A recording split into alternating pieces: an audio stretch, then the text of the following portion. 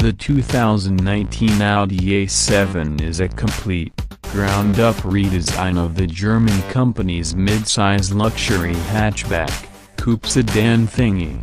Everything is new inside and out, and one would expect it to bring a higher price. But the new model is cheaper than the one it replaces. The new A7 starts at $68,995, a nearly $1,700 discount over the old version's $70,675 base price.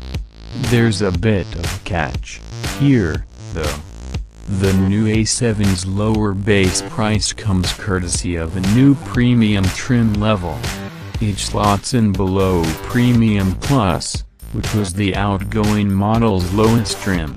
If you compare trim levels directly, the new A7 is more expensive, since the new Premium Plus version starts at $73,395.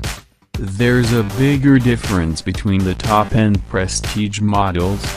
The 2019 starts at $77,295, and the 2018 starts at $73,375. The extra money, or less if you're selecting the base trim, does net a thoroughly upgraded car. The new A7 picks up an extra 29 pound-feet of torque over the old model in exchange for a paltry 5 horsepower. The engine also features a fancy 48-volt mild hybrid electric assist system to squeeze a little more out of each drop of gas. It's roomier in every sense, has a slick, modern interior design, and still feels comfortable and capable.